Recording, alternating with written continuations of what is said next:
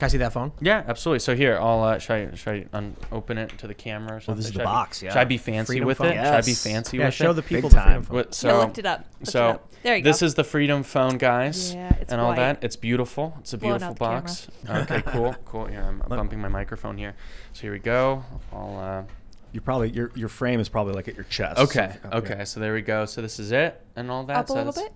Up a little bit. Oh, that looks Perfect. nice. There you go. Kind It of still, see it still darkens the camera because of the white. Yeah, Yeah. yeah, absolutely. So here we go. Here, I'll hand it to you in just a second and all that. But yeah, this is what it looks like. You know, it's a quality phone and all little. that. And then, oh yeah, it's a Perfect. quality phone and all that. And you can boot it up. You know, we did, we basically combined some of the best custom ROMs on Android. Plus, I hired a really great CTO to basically rebuild you know, and rebuild Android from the ground up, so that way you can, so that way it was secure and all that. So we mixed Lineage OS, Graphene OS. We took some of the best parts of all these things, and then, you know, it was tricky to do because that can break a lot of things. And we did that, and then yeah, so you have like Trust on there, which is kind of a privacy guard for your phone, and then you put it up, and then we have here, I'm just trying to think. One of the things we did is we made this really explicitly kind of political in a way, because we thought about making, like, should we make this phone like a little bit more neutral in a way, and not so like hard standing on kind of free speech and you know, right-wing politics and all that. But we wanted to, you know, I feel like we did a good job. We wanted it to have like I'm never afraid, I guess, of being provocative, and I think a lot of people, they're I can hand this to you, by the way, if you want to play with it. Yeah. Freedom Phone. Yeah, Freedom Phone. How long did it take from? Starts with DuckDuckGo on it. Ooh. Yeah, so DuckDuckGo is right on the home screen. Brave browser's the And default Fortnite? browser. Yeah, we preload Fortnite because we did that as a troll because Apple banned Fortnite off their app store. So again, they're not just banning conservative apps. They're banning apps like Fortnite if they don't pay up, or if like some governments, like for example, not that I use this app, but Grindr. I mean, that's, you know, like Tinder for gay people. I mean, that's They banned that? They banned that, not in the U.S., but a country asked them to ban. I forgot which one, but it was like, wow. so they're responding to countries and all that. And that's the problem with these huge multinational corporations is, you know, they're just in it for the money and all that. And that's the whole purpose of this phone and all that was to make a phone that was a true alternative to Apple and Google's Multiple duopoly. SIM slots. Yeah, you got multiple SIM slots and everything, Cool. and all that. So How long did it take from the drawing board to prototype, and then from the prototype to finished product? You can connect it to Wi-Fi too if you want to use the internet. So that's like a test unit. So Where's the camera? use the camera. So it's at the bottom right corner. Oh, I So, see. I yeah, see. Yeah, That little- yep. exactly. Oh, looks like a camera. Yeah. Yep. It zooms. Look at that. Hi. So I think I'm looking at the specs, and Mm-hmm. I think the Umidigi A9 Pro actually has a better camera. Yeah, so we customized the camera and everything. Like the problem is we wanted to make sure that on the supply chain front that we got our parts in a secure way, and all that. So that way, like we just didn't feel satisfied with the Umidigi, their camera Can I look supply at it? chain. Oh yeah, Thanks, man. absolutely. Oh, I see. Well, I googled it. They say they have a 32 megapixel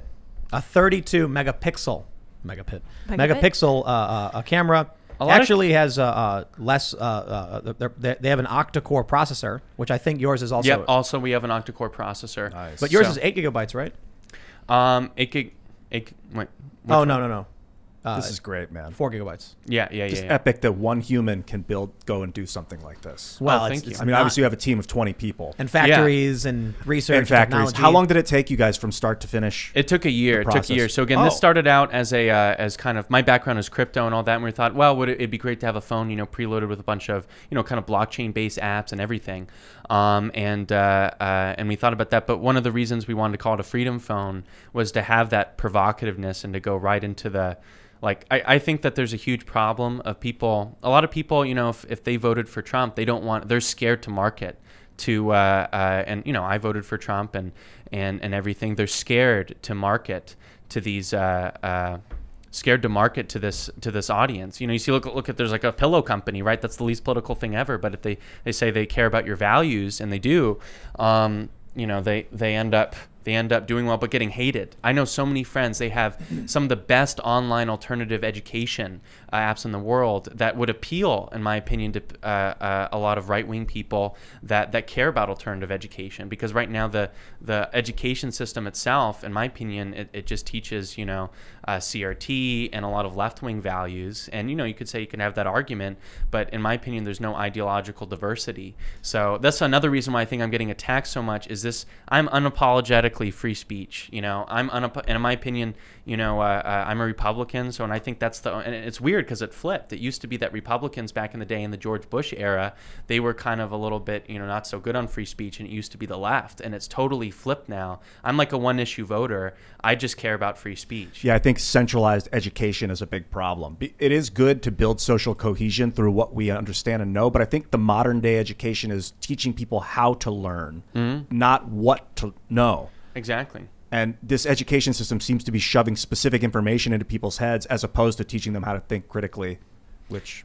Exactly. I mean, I dropped out of high school because I love to learn, and that was the problem. Is you know, you look at Richard Branson, he dropped out same age as me, and all that. Is I love to learn, and that's why I had to leave, because I felt like and that's one of the reasons why I care about free speech, because I was like, you know, I've done a TED Talk, I had met, you know, with Jimmy Carter and all that, like Time Magazine wrote us. The media had liked me up until July 14th when we launched this phone. That's and so all that. Weird. And like I had all these, like literally I did an interview with Business Insider and all that before. They didn't know that I was launching the phone, and it was very nice. CNN had me on to talk about crypto a few days, and they didn't know, and they wrote these glowing things about me. So I pulled up, I had the wrong specs before. I had the A9 Pro. On the A9, the specs look the same. Yeah. What's the difference between the Pro and the... I guess the Pro is a better camera. It's marginally more expensive. So, but let's get down to brass tacks here. The specs look very, very much the same. Same camera, front and back. This display is the same. They say they have a dot. What is this? A dot drop display, not the same as the what does FreedomPhone have? Is it water drop? Is that different?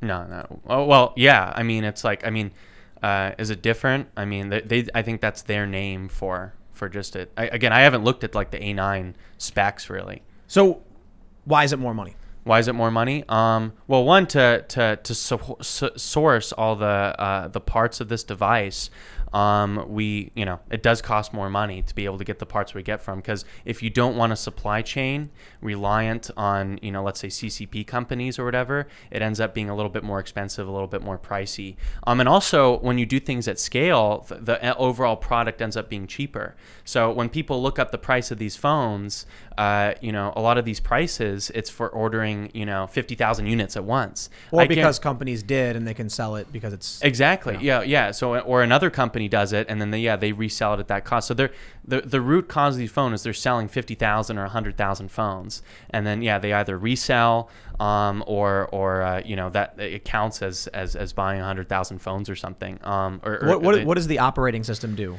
Because look, regardless of the reason why it costs you more money, like why should someone spend more money on a phone that has effectively the same specs as the A9?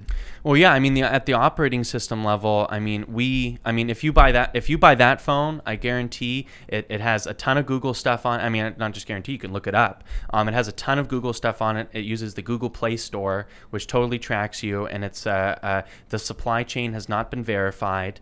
And all that, and we're going to post on, you know, our whole supply chain process, which I think on our website coming up. And then we just got out there, and it was like a crazy launch. So, you know, we just we honestly did not expect to honestly have it kind of blow up this much. But is right now, is that basically like the Freedom OS? Yeah, Freedom OS is a mix of Lineage OS, AOSP, Android open source, Lineage OS, Graphene OS, a couple other custom ROMs, and our own touch. And so one of the things we do on this phone is we silo every app in its own little digital island, its own little digital bubble, so that way it can't see anything that's going on the rest of the phone. Oh, that's awesome. Yeah, exactly. So sandboxing. Yeah, sandboxing. So you know, like right now on iPhone, I think even Apple Developer Analytics, just as a normal developer, you're able to... see? Yeah. You don't have YouTube on that phone, do you? No. YouTube is... you have the option, I guess. You know what annoys me? What? When I'll be using the browser on my phone, and I'll go to Reddit, and then it pulls up the app instead. Oh, that's so annoying. And it annoying. keeps telling you to do it. And there's been periods where I've had to do, like, I've been out, right? So like I'll record everything and then I'll leave. And then I'll get a notification from, like, someone will message me and be like, oh, hey, there was a typo in the thumbnail or something, or a typo in the title. So I'll have to go in to make changes. But every time I go to the browser to try and log into the browser, it pulls up the YouTube app and then not the actual like studio.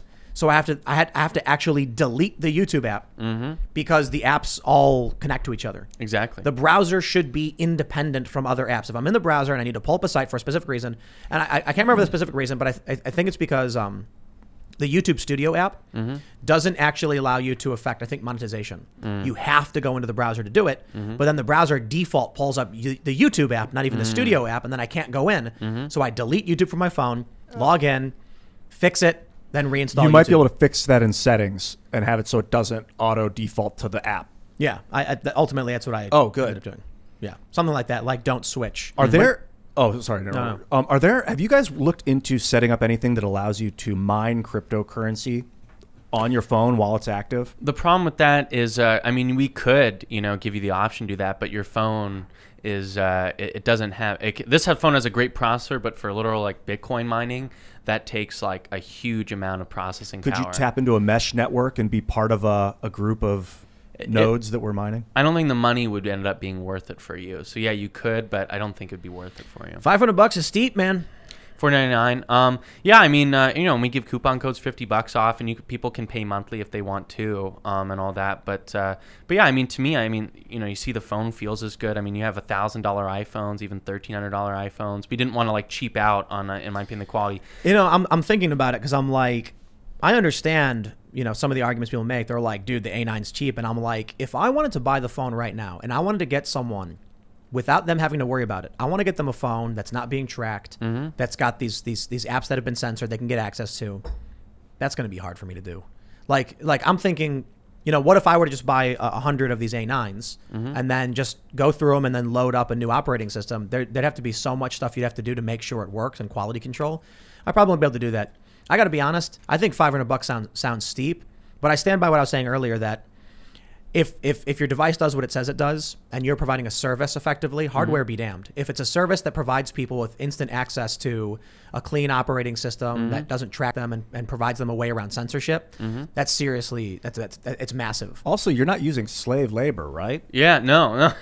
And that's another thing is just, I mean, to me, I feel like the real story of this is that, Apple, like I always thought it'd be great if some president had put sanctions on the import of any goods made by slave labor, because that would just shut down a lot of these big phone companies and hold everything up because it's bad. Yeah, but then the American people would be like, why does my phone cost 10 grand?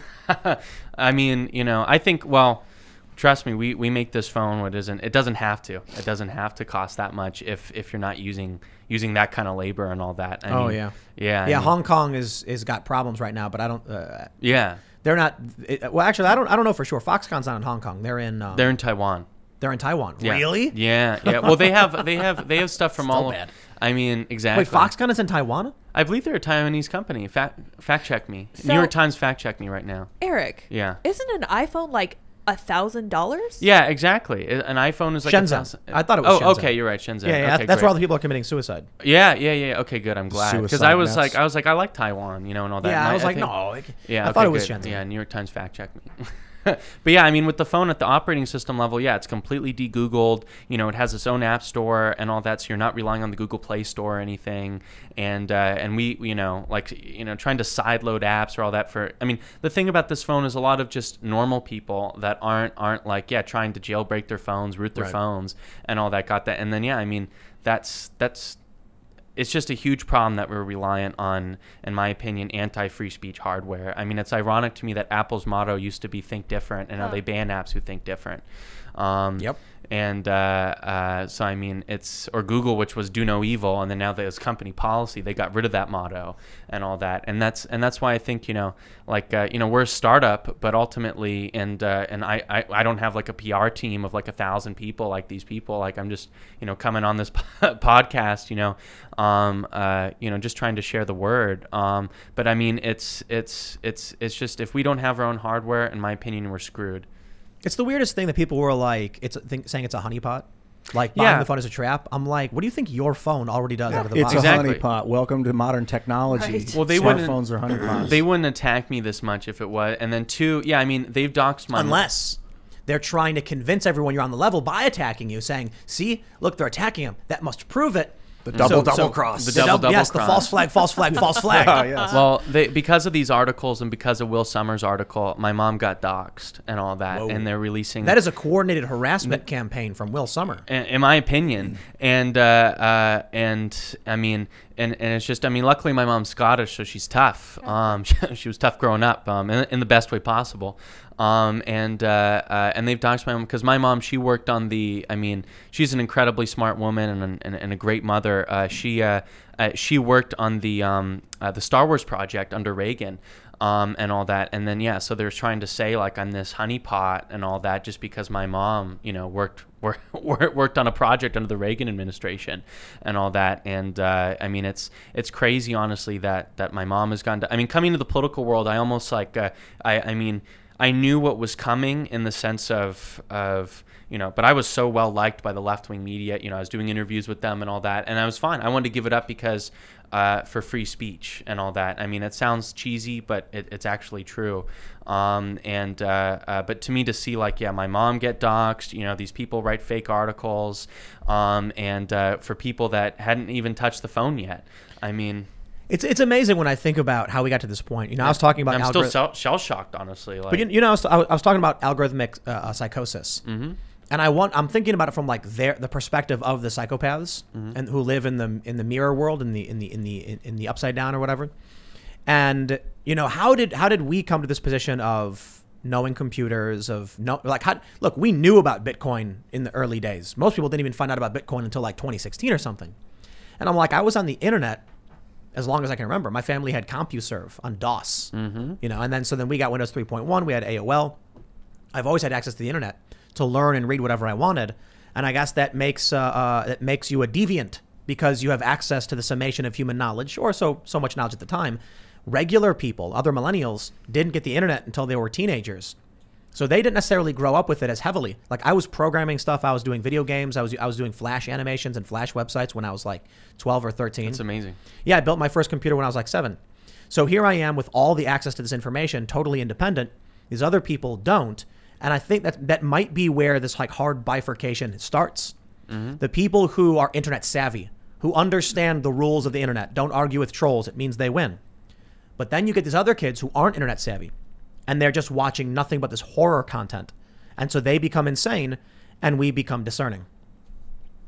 And then you get tough a clash. to say because me and Eric we're almost different generations. I'm 42, you're 22. 22, yeah, wow, so 20 years apart. That's crazy. We're both internet dudes. I didn't get internet until I was 16, AOL, but I'm still What year was that? 1996 or 4 or 5 or something, 1994, I think. What year were you born? 79. 79? Yeah, so right around there. You look like a product of the 70s. Yeah, I feel like it, man. Just barely. But it's the critical thinking skills. And I don't know if it matters when you were born, if you're going to have critical thinking skills. Realizing what you see isn't necessarily if you see something 1,000 times, that doesn't mean that it happened 1,000 times. I don't know. What do you? I don't know. I don't know. I just think that there's two different universes that exist. Yeah, it seems like there are people who live in the paranoid. It's really funny. There's this very, very high profile podcaster who apparently said that I was one of these people who's too online, and there's these people, they're just too online and they live in this world. And I'm like, the people on the left who believe in all of this algorithmic psychosis and are completely unaware of it, they're the people who are too online. The people who believe that Donald Trump was a Russian agent, that's because of the too online people. I'm afraid that it's their lack of critical thinking skills. And if they just watched a lot of violent action movies, they'd think that was normal too. They've been. How do you tell someone who's spent 15 years of their 25-year life that everything they've seen and experienced on social media as they were growing up and learned was wrong? You encourage them to take psilocybin. Here's an example. That's the only way. Imagine you're in an aircraft hangar, massive. We're talking 50, 80,000 square feet. This massive aircraft hangar. And we're all looking around at stuff, constantly walking over and asking, what's that? Ooh, that's interesting. And these people are in the corner staring at the corner of the room, pointing, thinking that's reality. It's almost like the allegory of the shadows in the cave. Yeah.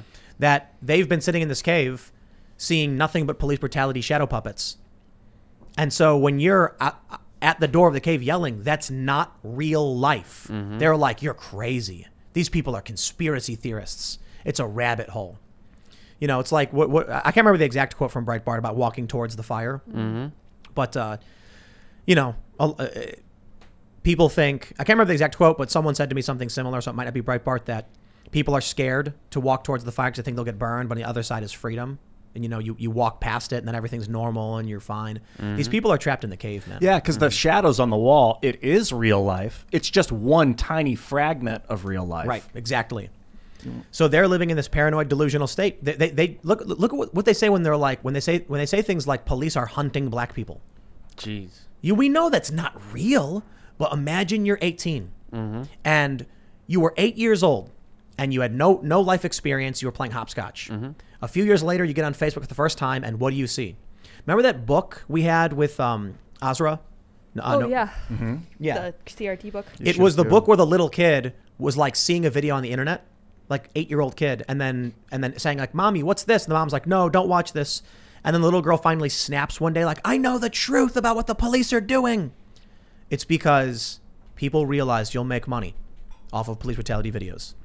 Oh, I think I figured out how to get through to these people, or maybe something that can help is my mom. I used to play video games a lot. My mom would be like, "It's not real. This isn't real. This isn't." But what she didn't realize is if she just told me this is real, but there's more. Look, these are also things that are real. So acknowledge that what I was doing is real. Like if I'm playing a video game and it's a character and a story in my mind, that is reality. It's just a fragment of this greater reality. So if you acknowledge like critical race, all these theories and things, yeah, they are real. They are valid concepts, but there's more. There's a meme where it's like there's this guy playing video games, and then his dad walks in and he goes, "Hey, do you want to play this cool new game? Basically, you have to go on adventures. You try and raise money to buy to buy artifacts and items to improve your character's stats, become better equipped, stronger, and faster. You make friends." And he's like, "Yeah, you make friends along the way." And the dude's like, "Wow, sounds awesome." And then he shoves him out the door and he's like, "Have fun." It's life, dude. That's funny. Life imitates art and all that stuff, you know? Thanks for checking out this clip from the Timcast IRL podcast. If you want to see the full show, come back to this channel, youtube.com/TimcastIRL, Monday through Friday at 8 p.m., where you can leave comments and super chat, and we actually will read your comments on the show. Don't forget to like, share, subscribe, and if you want exclusive members-only content, segments you can't get anywhere else, go to timcast.com, become a member, and we even have full bonus episodes. Thanks for hanging out, and we'll see you all next time.